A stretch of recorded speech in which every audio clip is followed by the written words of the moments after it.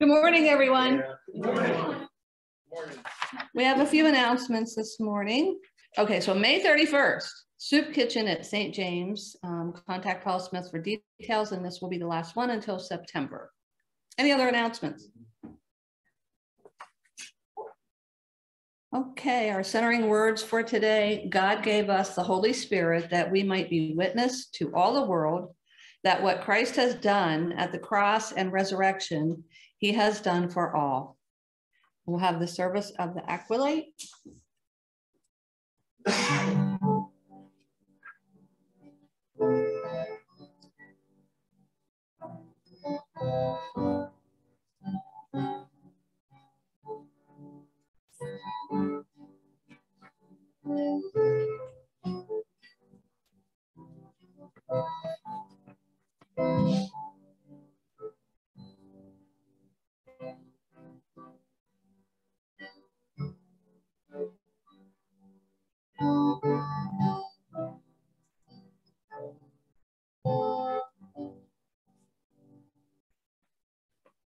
Please stand if you're able, and let's join together in the call to worship.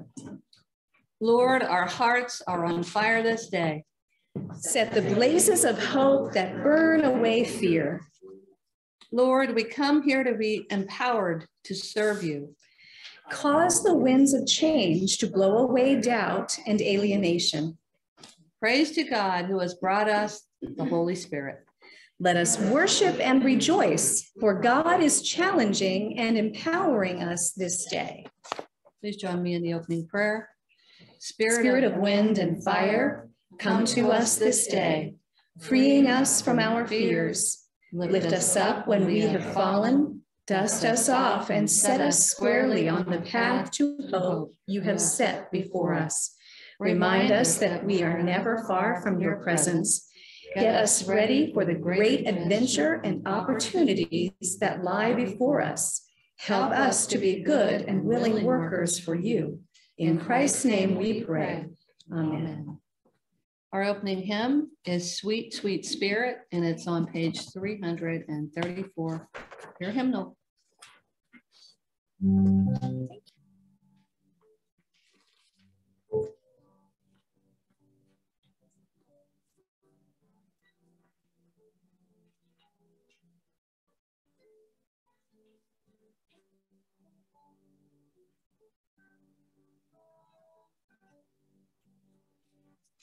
There's a sweet, sweet spirit in this place, and I know that it's the Spirit of the Lord. There are sweet expressions on each face, and I know I feel the presence of the Lord. Sweet Holy Spirit, sweet heavenly dove, stay right here with us, filling us with your love. And for these blessings, we lift our hearts in praise. Without a doubt, we'll know that we have been revived when we shall leave this place. Well done. We bring our gifts, whatever they may be, because together we possess all that we need in order to bless God's world. So join me as we prepare to bless the offering by first singing together the doxology. Praise God from whom all blessings flow. Praise him, all creatures here below. Praise him above the heavenly host. Praise Father, Son, and Holy Ghost. Amen. God of wind and flame, set us on fire this morning as we celebrate that explosion of your Holy Spirit coming into the world on that amazing day of Pentecost. Remind us that the gift you gave that day was not just the gift to speak in different tongues, but also the most wonderful gift received of hearing and comprehension.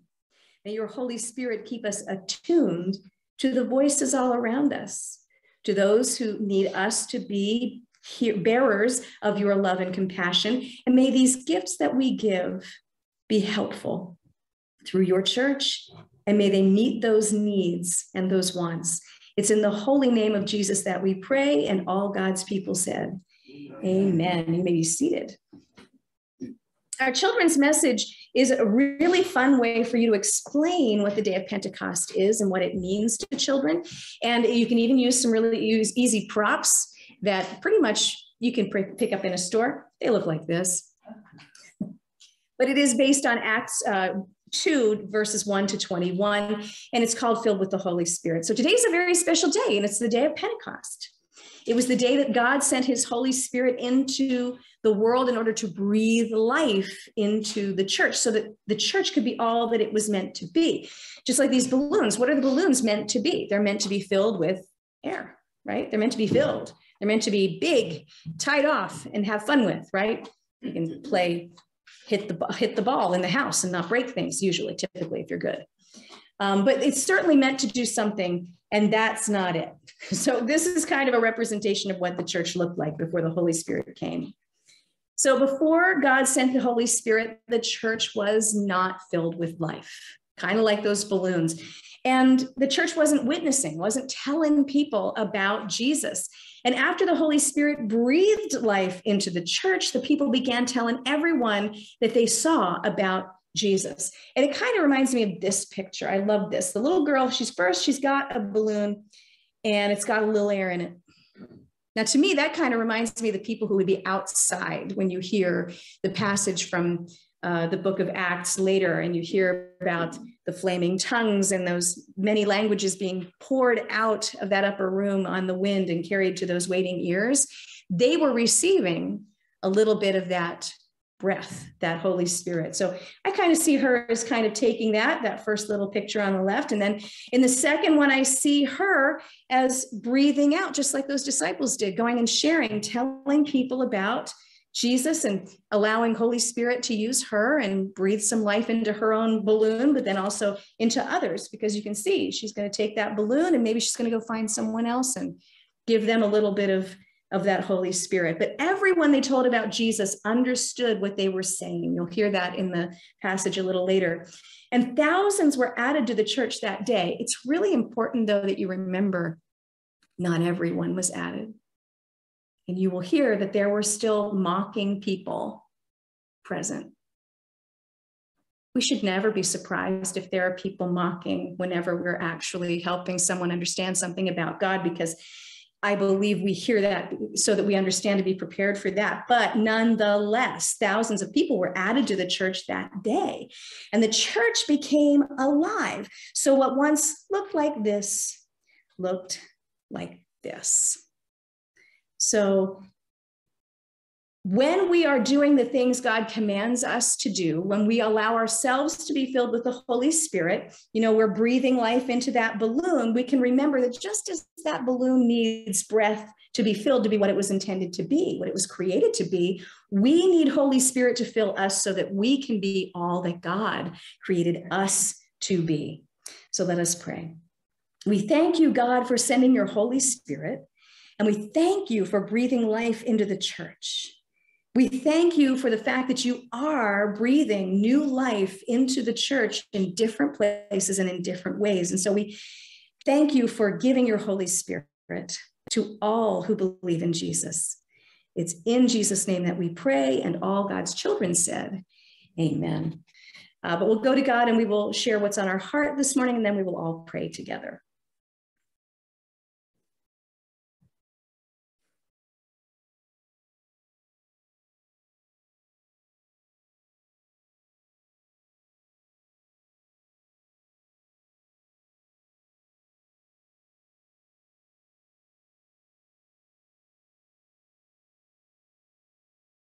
Gracious Heavenly Father, you created the earth, you created the universe, you created all things. There's nothing and no one that is outside of your control when it comes to those who decide to offer their lives to you and surrender that control to your wisdom.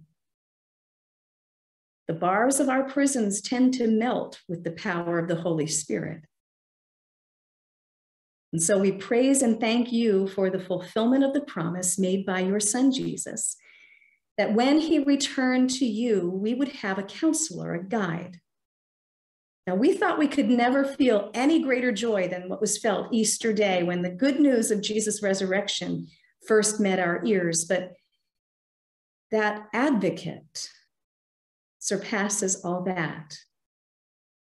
You've come to us in our imprisonment and freed us, and there are people who do not understand how free they are. They live in the imprisonment created by other human beings. They don't live in the freedom of knowing you. You've given us a voice of power and hope to proclaim the good news to all who will hear. You've poured into our lives the Holy Spirit to be with us always. And these things are so amazing. It's why we celebrate this today. It's the birthday of Jesus, church. And we ask that you would be with all of those dear ones who are facing illness, for all of those who mourn, for those who feel lost and alone, for those who hurt in so many ways, especially tomorrow, for those who hurt over the loss of one who died in uniform. We help us to reach out to them. Reach out with loving kindness, the kind that Jesus talks about when he explains to the Pharisees, grace and mercy are greater things than those sacrifices they make on those bloody altars. Strengthen us for the times ahead. We're going to need it. And give us courage to proclaim your love with our very lives. All good begins with prayer. So let us now share the words that Jesus taught. Our Father, who art in heaven, hallowed be thy name. Thy kingdom come, thy will be done on earth as it is in heaven. Give us this day our daily bread, and forgive us our trespasses as we forgive those who trespass against us. And lead us not into temptation, but deliver us from evil. For thine is the kingdom and the power and the glory forever. Amen. As we go to our scripture today, we begin in the book of John, chapter 7. This is when Jesus first appears to those frightened disciples and breathes his Holy Spirit onto them. This is prior to that day of Pentecost. Now, on the last day, the great day of the feast, Jesus stood and cried out, saying, "If anyone is thirsty, let him come to me and drink. He who believes in me, as the scripture said, from his innermost being will flow rivers of living water."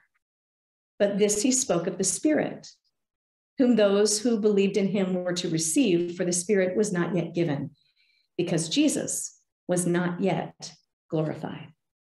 The second passage comes from the book of Acts, chapter 2, verses 1 to 21. And this is when Jews from every nation receive God's Holy Spirit. And this was a very new thing. So hear these words. When the day of Pentecost had come, they were all together in one place. And suddenly there came from heaven a noise like a violent rushing wind, and it filled the whole house where they were sitting. And there appeared to them tongues as of fire, distributing themselves, and they rested on each one of them. And they were all filled with the Holy Spirit and began to speak with other tongues as the Spirit was giving them utterance. Now there were Jews living in Jerusalem, devout men from every nation under heaven. And when this sound occurred, the crowd came together and were bewildered because each one of them was hearing them speak in his own language. They were amazed and astonished, saying, "Why, Are not all these who are speaking Galileans? And how is it that we each hear them in our own language, to which we were born? Parthians and Medes and Elamites and residents of Mesopotamia, Judea and Cappadocia, Pontus and Asia, Phrygia and Pamphylia, Egypt and the districts of Libya around Cyrene, and visitors from Rome, both Jews and proselytes, Cretans and Arabs. We hear them in our own tongues, speaking of the mighty deeds of God. And they all continued in amazement and great perplexity, saying to one another, what does this mean? But others were mocking and saying, they are full of sweet wine. But Peter, taking his stand with the 11, raised his voice and declared to them, men of Judea and all you who live in Jerusalem, let this be known to you and give heed to my words. For these men are not drunk as you suppose, for it is only the 3rd hour of the day. But this is what was spoken of through the prophet Joel. And it shall be in the last days, God says, that I will pour forth my spirit on all mankind, and your sons and your daughters shall prophesy, and your young men shall see visions, and your old men shall dream dreams. Even on my bond slaves, both men and women, I will in those days pour forth of my spirit, and they shall prophesy. And I will grant wonders in the sky above and signs on the earth below, blood and fire and vapor of smoke. The sun will be turned into darkness and the moon into blood before the great and glorious day of the Lord shall come. And it shall be that everyone who calls on the name of the Lord will be saved. In our final reading, Paul writes to the church in Corinth about diverse gifts of the Spirit. Therefore, I make known to you that no one speaking by the Spirit of God says, Jesus is accursed. And no one can say, Jesus is Lord, except by the Holy Spirit. Now, there are varieties of gifts, but the same Spirit. And there are varieties of ministries, and the same Lord. There are varieties of effects, but the same God who works all things in all persons. But to each one is given the manifestation of the Spirit for the common good. For to one is given the word of wisdom through the Spirit, and to another the word of knowledge according to the same Spirit, to another faith by the same Spirit, and to another gifts of healing by the one Spirit, and to another the effecting of miracles, and to another prophecy, and to another the distinguishing of spirits, to another various kinds of tongues, and to another the interpretation of tongues. But one and the same Spirit works all these things, distributing to each one individually, just as he wills. For even as the body is one, and yet has many members, and all the members of the body, though they are many, are one body, so also is Christ.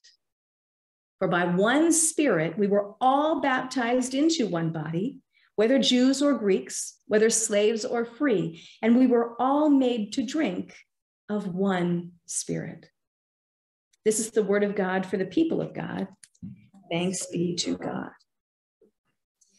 So we're looking at how mindsets were changed, how they were reformed, how they were worked on by those first Christians, just coming together and learning together from scratch how to live out the call on their lives to follow Jesus' way. What does that community look like? And so your challenge by the end of the message is to determine the mindset of the church body here in the building and also your individual personal mindset. Which way do you lean amongst the two choices? There are many different mindsets. We don't include them all, and we don't claim these are the only two that exist in a certain area. We're just simply saying, do you lean more in one or more in the other? And they are, for the congregation, do we have a control mindset? Whoever is in leadership gets to do things just the way they want. Now, the way that that looks is every time you change a leader, the entire structure changes. Or does the church have a release mindset? Whoever is in leadership seeks to discern what God wants them to do. In that way, there is tending to be a lot more consistency.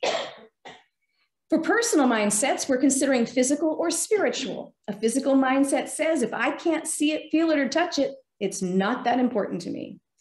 A spiritual mindset says there is much more to life than what I can see, feel, or touch. I understand that spiritual forces are more influential than the physical world around me. You know, the physical world around us tends to get us on the outside and sometimes on the inside, but it's the spiritual that really affects us internally, mentally, emotionally. And so we do have to really think about whether we hold a physical or spiritual mindset. Which way do we really tend to lean?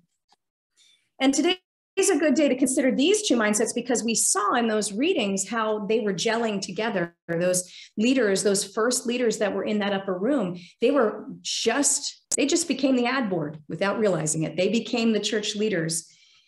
And they are all individuals, and they have changed as individuals as well. But it's a good day because they're gathered in this rented room and they're praying, they're waiting for God to move. They've learned patience. To this point, they have now learned patience. Peter's not at the window going, God, when are you coming? We got things to do. We're on a schedule. Peter has changed, and all the rest have as well. They understand patience, and Jesus told them to go and wait. And so they are obeying. They have gone, they are praying, they are waiting. Individually, they've matured in their discipleship because their mindsets have changed, and they continue to change as you see them growing in their discipleship throughout the New Testament. This particular day of Pentecost, because this, of course, comes every year for them, but this particular day, they are far less concerned than on any other day of Pentecost in their entire lives about their own physical wants. They are less concerned about how they feel. They're less concerned about all of those things that are physical than they are spiritual needs that Jesus has called them to attend to. As a group, there are no more discussions about which one is Jesus' favorite, who gets to be in charge, because they have all learned a very important lesson. Servants aren't in charge. They serve the one who is. And in that passage from Acts, it's the first time that they get to step up and stand out without Jesus standing with them physically. And what a whirlwind this created. Although there were detractors and there were those murmuring and there were those accusing, 3,000 hearts were opened that day. That wind was pretty powerful.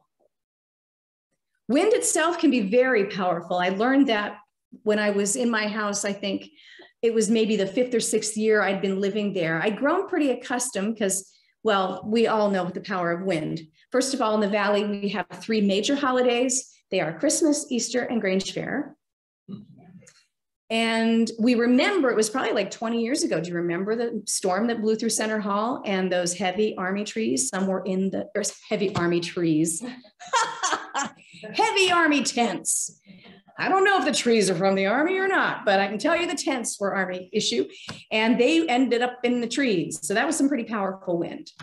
And living near the fairgrounds, we have had a couple of really intense storms. I remember when that storm came through, we were at our in-laws over at Mary Kay and Wally's out on the sun deck having lunch and just hanging out there. And I remember one of their trees snapped in half, and we went home, and this one beautiful shrub that we had out front was spiraled right down. It was absolutely amazing, just incredible. But it was before that, earlier than that, the first really weird storm, I learned something very important. I learned that, first of all, I was used to storms coming from one of 2 directions. It's either blowing at this end of the house or blowing to this end of the house. You know, it was always the same. You could kind of tell by which direction it was coming. And I was used to my own little routine. So the kids were young, they were in elementary school, but it was summertime and they were off. So they were home and I worked at home at that time. So we enjoyed the day and we saw a storm coming. So we got everything inside the house that could blow away. And I got them set up at the dining room table with their snacks, and they're going to watch a movie on the laptop while the storm blows through. And then I went about closing windows, because until about 2 years ago, the Heiser house didn't have air conditioning. And so we had our windows open pretty much all the time. But you know how you have that pattern, you know where the wind typically blows the rain in. And so you hit those windows first. So I did my usual routine. I closed up those windows first. And then I went to the other side of the house. Now, it's important to understand that there are only 2 rooms that had windows open at this point. And it's the bathroom, which is in the back of the house, and the master bedroom, which is the front corner of the house. The winds typically would come down off the mountain and hit the other side of the house first. So, okay, so now I'm attending to the back of the house. The bathroom window was very well protected, which is why I was always going there last. Not only is it further in the back of the house, but we've also built an addition. So the addition actually protected it from wind coming off the mountain. And it has an awning on it. The window itself is about this wide when it's open, maybe this tall when it's open. So needless to say, that is the last window that I would close because it's so well protected. But on this particular day, I learned that the wind can shift, and boy, can it change, because if that wind is going along the mountain, right? If it's traveling with the mountain, it gains speed, a lot of speed. So I am walking back my hallway. I've closed the other 2 bedroom windows, and I'm heading back toward my master bedroom. And I realize, standing in the doorway, looking into my bedroom, that my back is getting wet. And I'm getting hit with wind. You know, it's the whole hair blowing like this kind of thing. And it's like, this is really weird. And do you ever have something happen where it's so shocking, it's just not what you're expecting at all, and it takes a second for you to go, what is happening? And so I got a hold of myself, and it's like, that is wind and rain. That should not be happening. But the only windows open in the house was the bathroom window and the bedroom windows. So that wind had one place to come in, one place to go out. And so wind was doing what the wind does. So I turn around, okay, change of plans, going to close the bathroom window first. I truck down the hallway, and as I get to the door, it does that scary movie thing where the bathroom door goes slam. So glad the children are watching a video, because I know the look on my face was from a horror film. And it was like, okay, really wasn't expecting that. And couldn't even understand really how the door didn't blow shut earlier. But anyway, open the door, go in, close the window, turn around, assess the damage. Ceiling, bone dry. Everything else, soaking wet. Carry everything out. I'm getting other towels out, drying things off. The bathroom had never been that clean, I think, from the day we moved in. Okay, young kids, you know what I'm saying? We weren't wiping down walls all the time. But anyway, bathroom is nice and cleaned up, but it was the most amazing thing. The power of that wind was absolutely incredible. And several weeks after the resurrection, this same kind of powerful, impactful wind that does something you are not expecting at all blows into Jerusalem, where the followers of Christ were obedient to his command to go and pray and wait. They prayed in that room. They talked in that room. They waited on the Holy Spirit to come, pondering in their hearts all that brought them to this place and this time. As a young church body, individually and together, they were ready for the next movement. They were ready to see what this Holy Spirit thing is going to be. What's it going to do? You know, what is our next step? How is this going to go? And at precisely the right moment, and not a moment before, Holy Spirit makes a very loud, not at all what was expected by anyone inside or outside that room, appearance in the form of a very intense, attention-getting wind. And then those tongues of fire that appeared over their heads. You know, eyes are drawn to light. So even if it's daylight, you can see a fire. Amen. You can see a fire from far off, even if it's daylight. You can be attracted to it. So I have no doubt some of those outside the room saw the tongues of fire. And then all of a sudden, these people who are gathered outside, who comprehend in different languages, are hearing and understanding what was being poured out through those disciples and carried on that wind, because we know wind carries voice. Jesus got in a boat so that the winds coming off of the water would reach the people on the shore. Wind carries voice, and that wind was carrying all of those voices, speaking those different languages to those waiting, available, and willing ears. And also to those ears of the mockers, interesting to include. But now imagine you're in that upper room, words are pouring out of your mouth that you know you didn't put there. in a language you've never studied, and yet you understand every word. Well, you know that's not you. That's something, but that is not you. A lot of us have real life experience of storms and wind that leave us in awe because of their sheer power, blowing tents into trees and rain through my house. And we believe that certain things are unmovable, they're unshakable, certain things can never be destroyed. And then along comes a wind and tears down what we thought was permanent. Did you ever think you were unmovable? Is there something that's in your life that you just cannot get past it? You just cannot get past this stronghold that will not seem to go away? Is there a generation you feel is unmovable? Did you ever believe that you couldn't ever really comprehend the word of God because the version of the word of God you were told is the only one you should ever dare open is written in a language you do not speak? I remember trying to read that little Bible when I was in elementary school, the little red Bible they gave you at school. I know it was English, but I couldn't understand a word. How sad that was for me.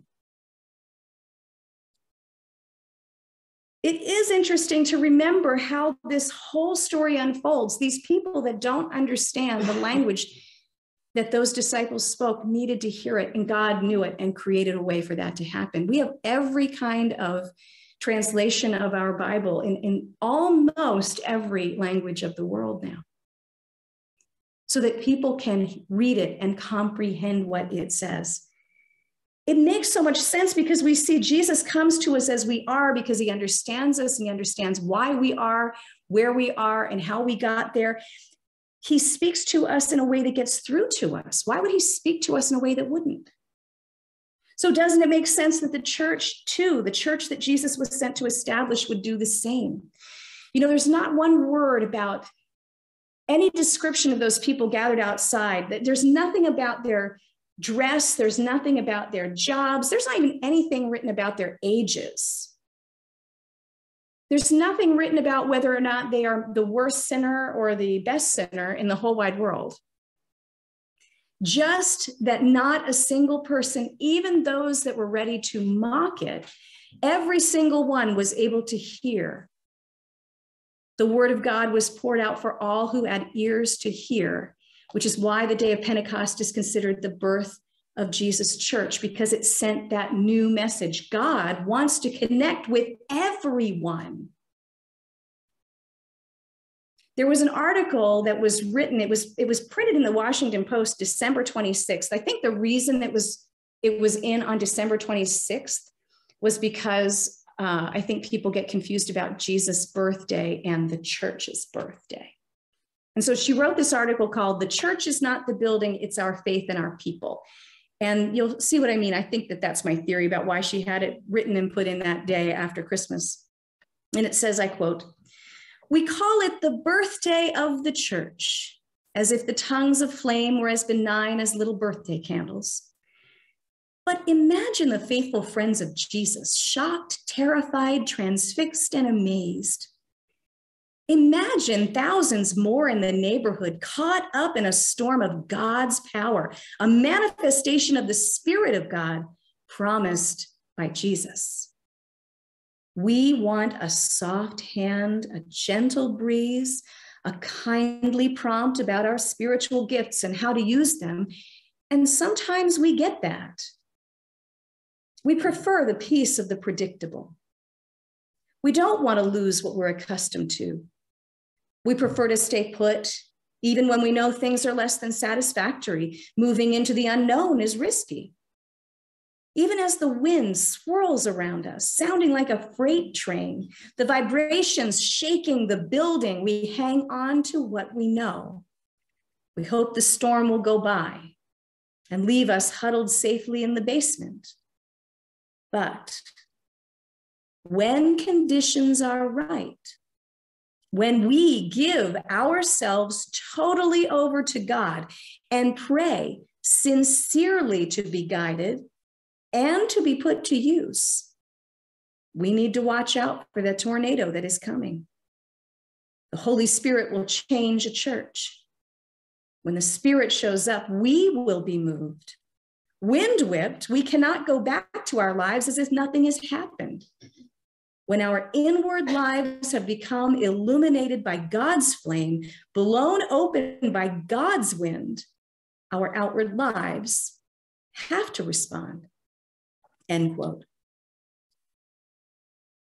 I can't tell you what I looked like the day that the rain blew through my house, but I can tell you I didn't look the same as I did before the rain blew through my house. My hair was wet. The back of my shirt was soaked. I remember that very well because it was a lot of rain. The carpet in the hallway was wet. The floors and the walls in the bathroom were wet. But me, I looked different too. And I would love to have had a picture of my face when that door slammed shut. Now, the reason I say that is because I would love to know what it looked like when the wind died down. I would imagine if I was in that upper room and having all that wind blow through, I would go about doing what Teresa would normally do. It would be, oh, the curtains are up. I'm going to go pull the curtains back down. I'm going to pull these beads down in the doorway. Oh, we've got papers that have blown over here. I'm going to pick things up because the room is a mess, right? But I think that both the people in that room and the people outside were changed. I bet that their robes were askew. I bet that their wraps were probably undone. Head pieces and head wraps were probably a little askew. Certainly hairdos were undone, and beards might have even gone astray. Who knows? I think that they would have had looks on their faces, both the disciples in that room, as they looked at each other for confirmation. Did that really just happen? And the people outside who heard it looking at each other, did you hear that? Did you hear that? Did you hear that? What does this mean? I bet everyone looked very different than before that wind blew through. I bet they had that look on their face of someone who has experienced something life-changing, not something interesting. I think that the people who were mocking thought, that's interesting. Totally missed it. They were looking, but they did not see, and they were listening, and they did not hear. Know why? They didn't want to. Oh, the things that we miss when we don't want to see and we don't want to hear. But I really believe those people outside especially were impacted. It was their first taste of that movement of Jesus that's been going ever since. It was their very first taste of it. They'd never experienced anything that was supernatural. So as we wrestle with the sharing of the good news with especially younger generations who clearly do not speak our language, nor do we speak theirs, in fairness. They do not sing our songs, nor do we sing theirs, in fairness. How willing are we to surrender our preferred ways, both personally and as the body of Christ, so that Holy Spirit can be poured out, so that Holy Spirit can take over and actually show us how to communicate the way God knows will reach them? Are we willing? At the end of the article that Patricia Sullivan wrote was an interesting thought, I think is a very timely one. And I quote, "Is there a significant risk that the Holy Spirit will blow into this church like the rush of a violent wind? Are the conditions right?" End quote. Are the conditions right? Are we waiting for God to show us our next faithful steps, or are we waiting for the world to show us what to be mad at next? Are the conditions right? We certainly know that to reach a generation is going to require more than the pastor's involvement. We see that the disciples are left behind. Their pastor has gone to heaven, and they are now stepping into leadership. They have to go about asking God, what is it that we are to do? And many of us are leaders in the church. We have to ask God, what is it that we are to do? Paul writes about this to the church in Ephesus, which speaks to the fact we all have individual parts to play as well as being the community of Christ together. He wrote this: the gifts he gave were that some would be apostles, some prophets, some evangelists, some pastors and teachers, but all to equip the saints for the work of ministry. Guess who the saints are? If you remember anything today, you can tell people, what did you learn at church? I'm a saint. All to equip the saints for the work of ministry, for the building up of the body of Christ, until all of us come to the unity of faith and of the knowledge of the Son of God, to maturity, to the measure of the full stature of Christ. So as we answer our mindset inventory questions today, maybe the better question to ask is, are the conditions right? Do we have the mindset that builds the kingdom of God on earth as it is in heaven? Or are there things we have to surrender, things that we just have to get past, or we have to set aside, we have to put it down? Because it wasn't the wind that moved the hearts on that day of Pentecost. It was the message carried by that wind, pouring from those disciples about Christ, that reached waiting, hungering ears and opened their minds and hearts for the first time. They did. Let us pray. Holy Spirit, you've been given to us so that we might give the news to all. The news that Jesus Christ is raised and is reigning, and that he is Savior of all. Empower us by your gracious gifts, so that we might say and show the good news of Jesus Christ to all, so that everyone in every corner of our world will know of your determination to reach and to embrace everyone, so that they might turn to you. Forgive us when we limit the boundaries of your reign, when we erect barriers or make it difficult for others to see you and hear Jesus. Because of us, we know that you want more than us in our congregation. You want all. You want all to know the truth. Those 10 commandments are commandments, not suggestions. And the truth of the Bible cannot be changed because a society says it should be so. Humble us, equip us, and empower us to be the willing vessels of your powerful, authentic word, so that all who are out there may hear. Amen. Would you please rise in body or spirit as you are able and turn to number 335 as we extend an invitation to the Holy Spirit, individually and as the body of Christ.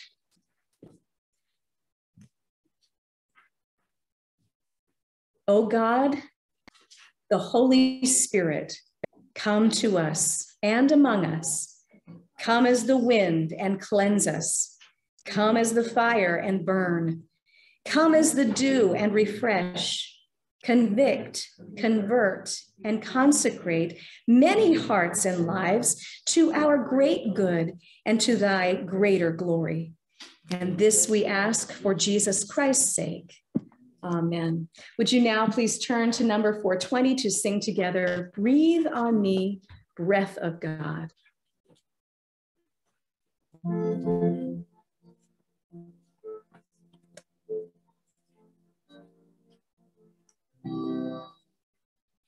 Breathe on me, breath of God, fill me with life anew, that I may love what thou dost love, and do what thou wouldst do. Breathe on me, breath of God, until my heart is pure, until with thee I will, one will, to do and to endure. Breathe on me, breath of God,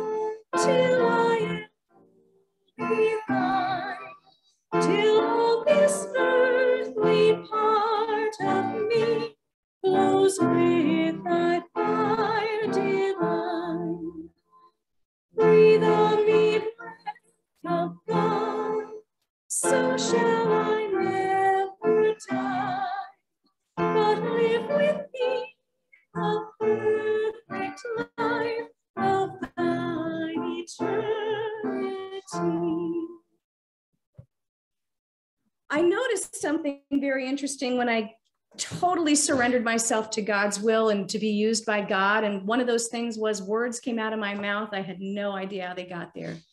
And the reason I say that is because they were not words that I would have said. I was jaded. I was harmed by the world. I spoke a certain way and I sounded a lot more like the world. But suddenly I was speaking in a way that was not of the world. And that's how we know we have surrendered ourselves to Holy Spirit. Go now in the joy of the Spirit. Feel the power of the holy wind and fire in your lives. Go forth into God's world as God's own children, emboldened and encouraged by this power, and encourage others. Amen.